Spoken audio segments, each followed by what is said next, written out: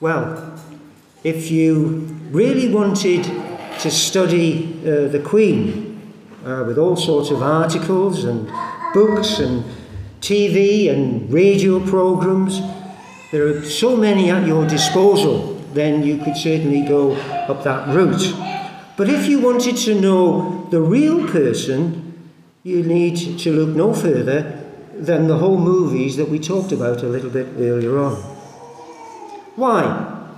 Well, because that is where you see the real person, the most natural person, the most relaxed person, the most happiest person, the most contented person. There she is, with her family, and her family with her. And if truth be known, isn't that true of you, and isn't it true of me? The question is, why should that be so?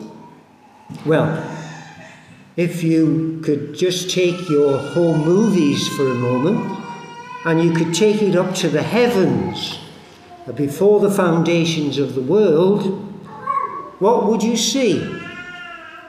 Well, you would see one God. But amazingly, this one God would be seen as three distinct persons: Father, Son, and Holy Spirit. And as we zoomed in, we would see, amongst other things, that there was perfect unity, perfect harmony, and perfect love. Nothing was lacking, and yet they were desiring to create and to share all that they are and all that they have. And so, if we quickly transferred our home movies to Genesis 1:27, you'd see this. God created man in his own image. In the image of God he created him. Male and female, he created them. And God blessed them and said to them, "Be fruitful and increase in number, fill the earth and subdue it." All and every one of God's blessings are always good. Adam and Eve were to be the first earthly family, the fruit and the increase that will fill the earth for all future generations. And that will be through families, and only through families. We can safely say that God loves families. Not all men and women are called to be married. That needs to be said and understood. The Lord Jesus himself never married. But we all come from a family. It may be a small family. It may be a big family. It might be a poor family. Perhaps it's a wealthy family. You might have many brothers and sisters to annoy you. Or perhaps you're the only child. It matters not. God loves to work in and through families of all shapes and of all sizes. When God set forth the commandments, he says, "You shall teach them to your children, talking of them when you're sitting in your house, and when you're walking by the way, and when you lie down, and when you rise, you shall write them on the doorposts of the house, and on your gates, and that your days and the days of your children may be multiplied." What a responsibility, as well as a great privilege, we have in our families. Our homes, they ought to be little schools. Our homes ought to be small universities, living and breathing the things of God. What a blessing it is to have a family. What a blessing it is to be part of a family. What a privilege to lead a family, to bring a family up in the fear of the Lord.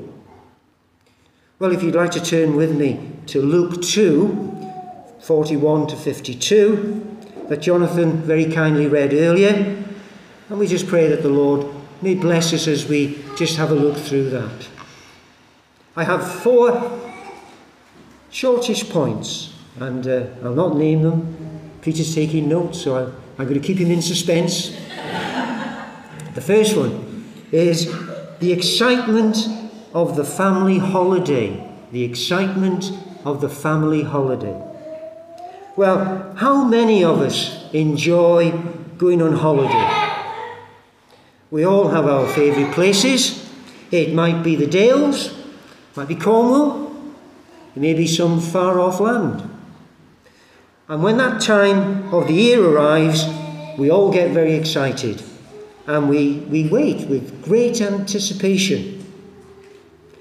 I can remember Dan's grandfather, the late Reverend Gwilym Roberts, asking the question, where does the word holiday come from?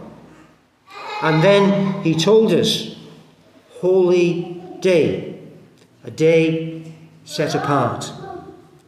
Well, the Lord, in his love and his wisdom, knows that we need a holy day to draw us away from the world, to be with him.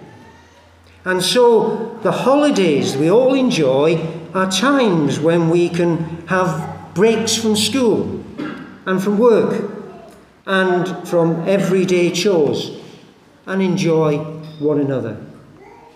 Well, here in Luke 2, 41, we learn that the parents of Jesus went to Jerusalem every year at the feast of the Passover, and this was their holiday.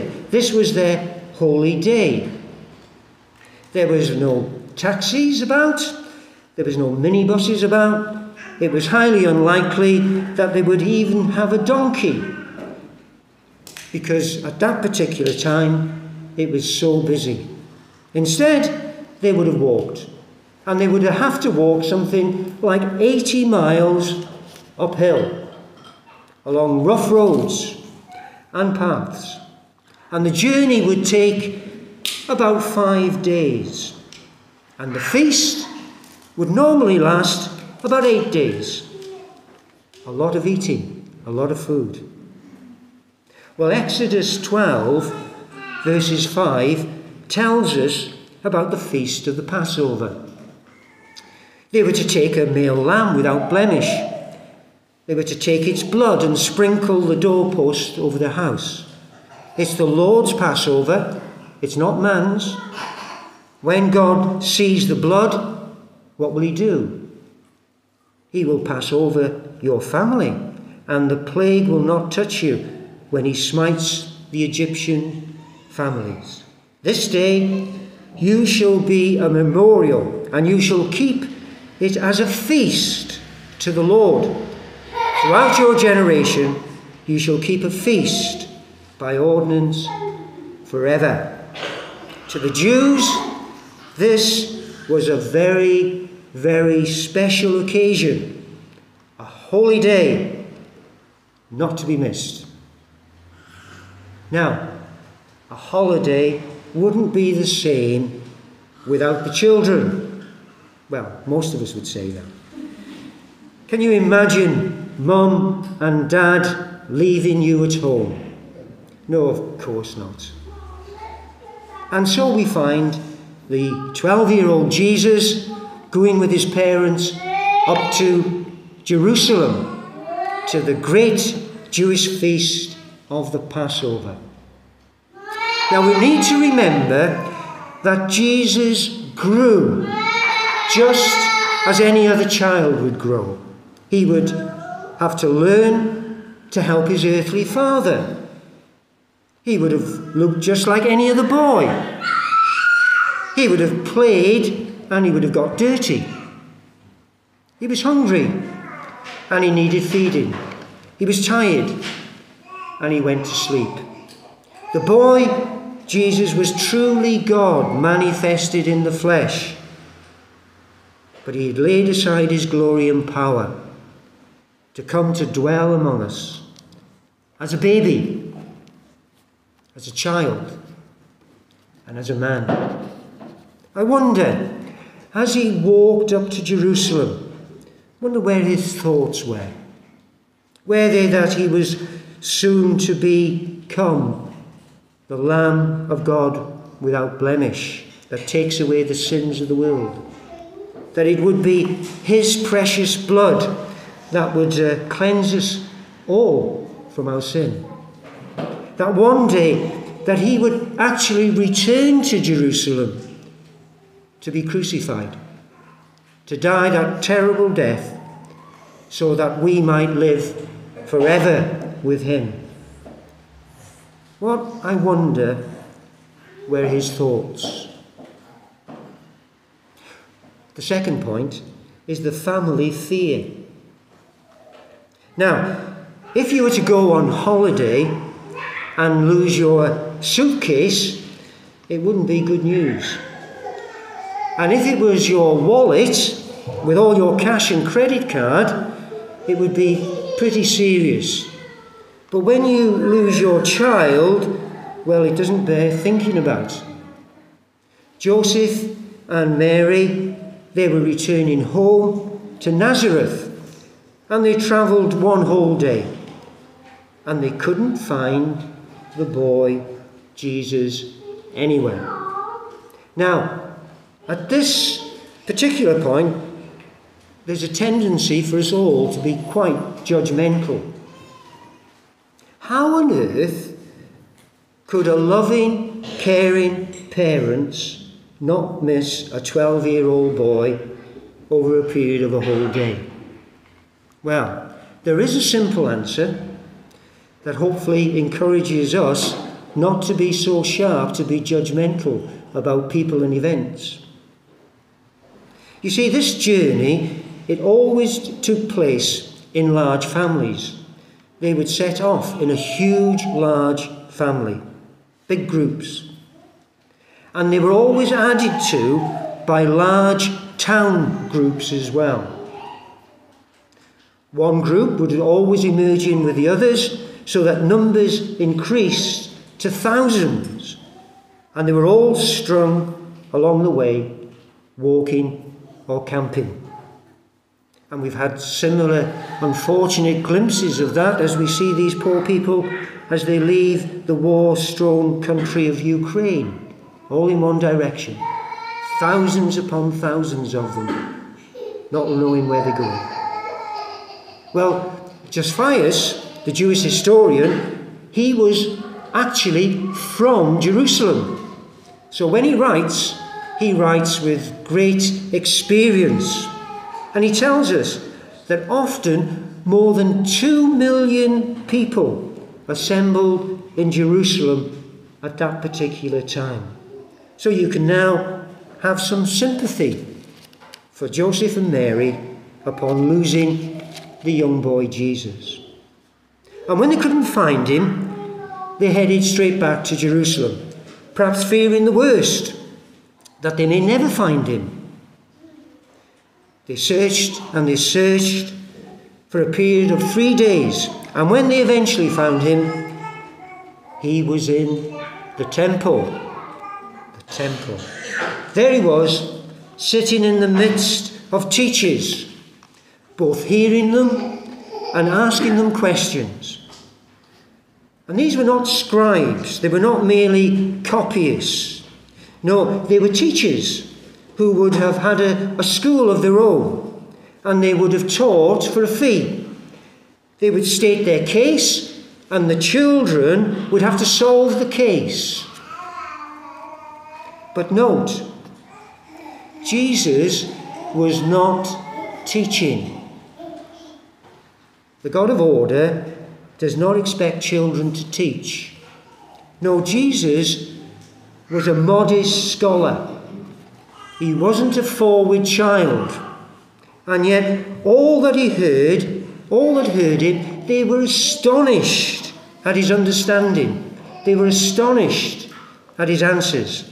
Here was the Creator, the preserver and redeemer of all things in heaven and earth, the one who knows all our foolishness, the one who knows all our sin, the one who knows all our ways, the one who gives power to the faint and increases strength to the weak.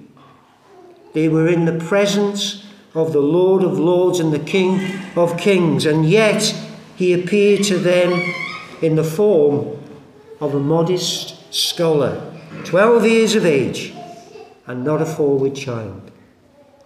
His parents were amazed, and we can understand the teachers being astonished, for they would never have seen a baby like Jesus. But Joseph and Mary had been with him since birth, and yet they were amazed. See how God honours families. There's a role for each one to play in order for us to function as happy, God-honouring. And Jesus fulfills his role as a 12-year-old. Colossians 3 is our guide for happy families. Just listen. Wives, submit yourselves to your husbands, as it's fitting in the Lord. Husbands, love your wives and do not be harsh with them. Children, obey your parents in everything, for this pleases God. Fathers, do not embitter your children, or they will become discouraged. The day-to-day function and happiness of family life depends on heeding God's word. Many might consider this to be outdated, unnecessary, especially in these modern times. But is not our world, when we look around it, more like this, where wives who never submit but desire to rule, and husbands loving themselves more than their wives, and children picking and choosing what to obey, and fathers bad-tempered, knocking people down with their own opinions? Is this not the reason for so much unhappiness, so much turmoil, so much sadness, so many broken homes? And here's the proof that Jesus and Mary and Joseph were a real family. Just in case anybody thinks that they were, oh, well, this was a special family. It was in many ways. But they were a real family with real problems and concerns. Listen to what his mother says. Son, why have you treated us so? Your father and I have been anxiously searching for you. You can feel the anxiety and you can feel the frustration as they feared the worst. Even if this had never happened to us, we can really relate to Mary and Joseph, their worries and their concerns. They'd spent 3 days looking for him, and the last place they looked should really have been the first place. After all, they'd brought him up in the fear of the Lord, and they should have expected to see him in God's house about God's business. Well, our duty is to bring our children up in the fear of the Lord, expecting to find them worshipping with God's children, that the foundation laid when they're young will stay with them, and they will be built up throughout the whole of their lives. When Jesus told them that he'd been in his Father's house, they didn't understand. But a day would soon come when they would understand, as they stood at the foot of the cross and they watched him being crucified. How strong are your family bonds?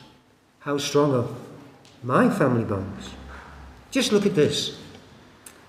Jesus on that cross saw his mother and disciples standing by whom he loved, and he said to his mother, "Woman, here's your son." And to the disciples, "Here's your mother." From that time on, the disciple took her into his home. Jesus, the King of love, loved and honoured his parents as a 12-year-old boy, as he did as a 33-year-old man, dying on that cross. Our third point is the return of the family. They'd set out as a family. They'd experienced family turmoil. And now they were returning home to normal family life, if there is such a thing. Well, we all know that there isn't. There's no such thing as normal family life. Life's full of ups and downs, full of the mundane, full of the unexpected. Birthdays, anniversaries, weddings, hospital visits, middle of the night crisis, funerals, arrival of newborn babies. And the list goes on and on. And despite all that had happened, we find Jesus returning with his parents to Nazareth. Nazareth. Can you remember in John when Philip tells Nathanael that they'd found Jesus of Nazareth, the son of Joseph? And Nathanael replies, "Can any good thing come out of Nazareth?" Well, we might wonder, how did Jesus cope? One minute he's in the temple, he's astonishing and amazing people, and the next he's in the backwaters of boring old Nazareth. Back to the old life, the predictable life, the old routine. But you see, Jesus was content. His desire was simply to please his Father. He must be about his Father's business. He would do anything to please his Father. Content to be where his Father would have him to be. Perhaps in the temple. Perhaps in Nazareth. Doing daily chores. Jesus was content. Are we contented people? Are we happy with what we could call simple life? Are we thankful? Are we praising people? Are we happy and praising families? Well, as a result of Jesus' contentment, we find that it says that he increased in wisdom and stature and in favour with God and man. You know, we don't have to go far to far off lands to become a missionary, to do great works, for us to find favour with God. We might be called to do so, and if we are, that's good. But if not, we're to be faithful people right where we are. And we also then will grow in wisdom. Not necessarily the wisdom of the world, gaining academic achievements and such like, but the fear of the Lord is the beginning of wisdom, and happy is the man who finds such wisdom. But notice the boy Jesus also grew in stature.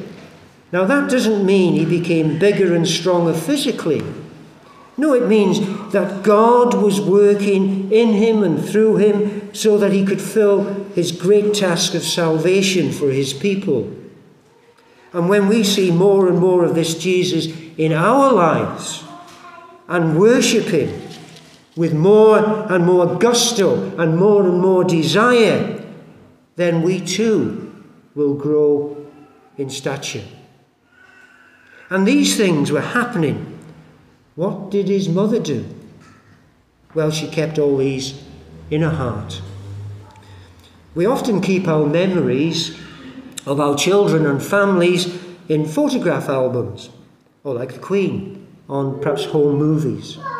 But things like that can be lost. They can be erased, never to be seen again.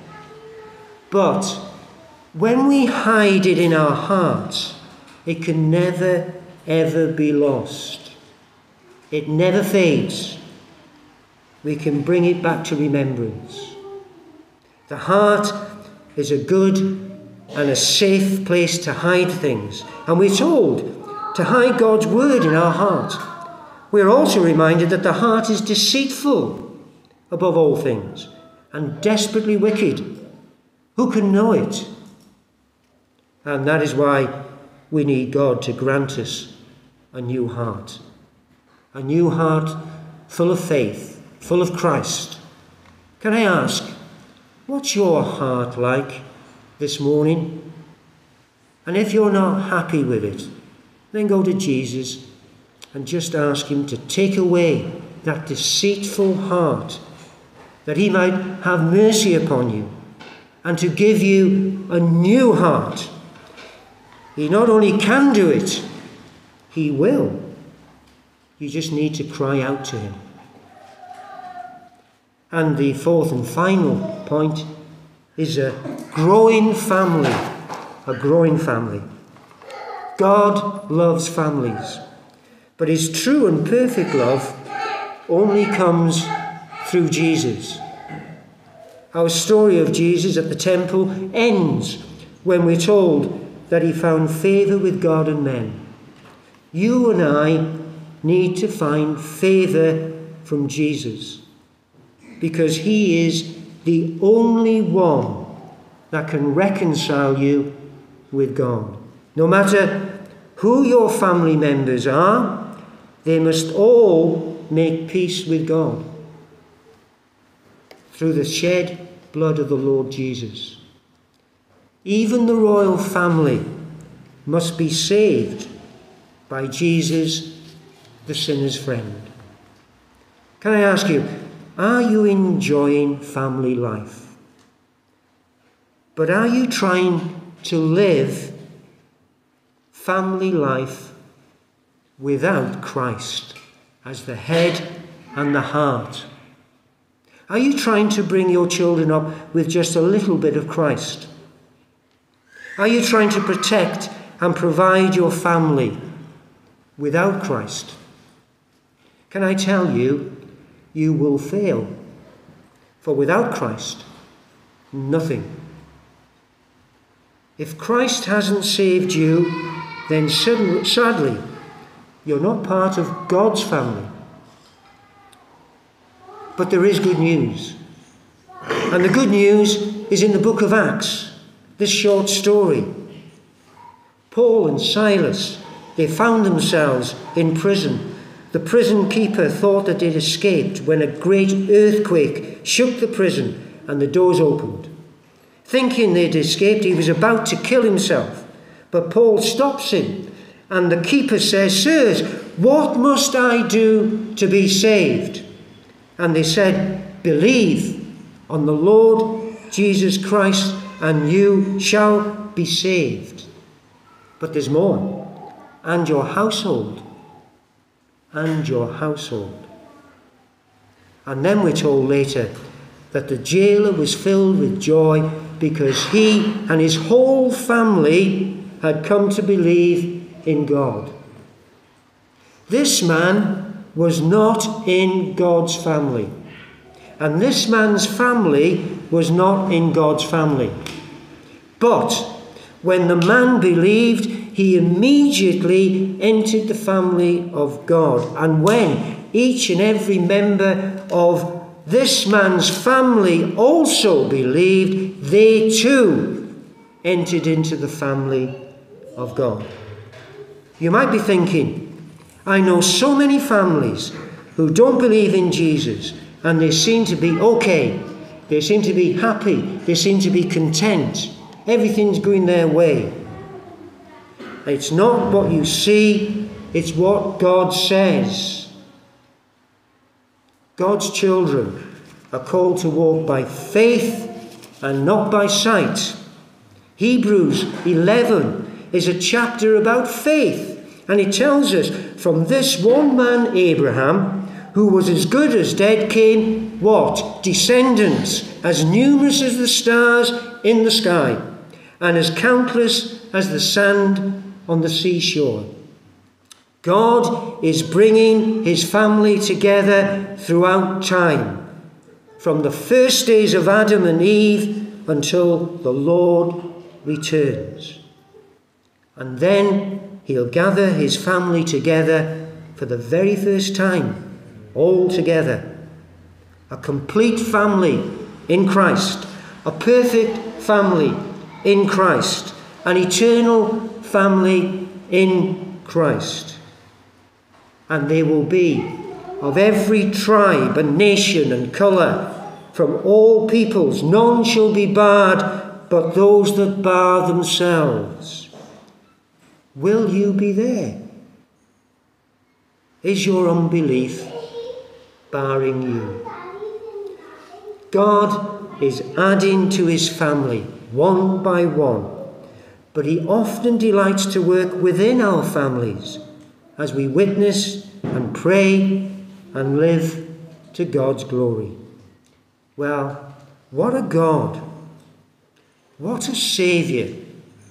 Can you imagine a family as numerous as the stars in the sky, as countless as the sands on the seashore? Impossible, you say. Yes, it is. But then we believe in the God of the impossible. Amen.